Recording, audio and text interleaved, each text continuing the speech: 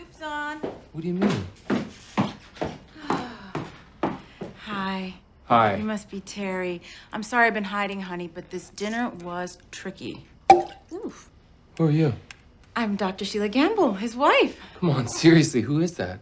His old lady. Sweetie, it's a workstation. Got it. And you come in here dressed like a hobo. It's distracting. I know you're working. I'm so sorry. Come on.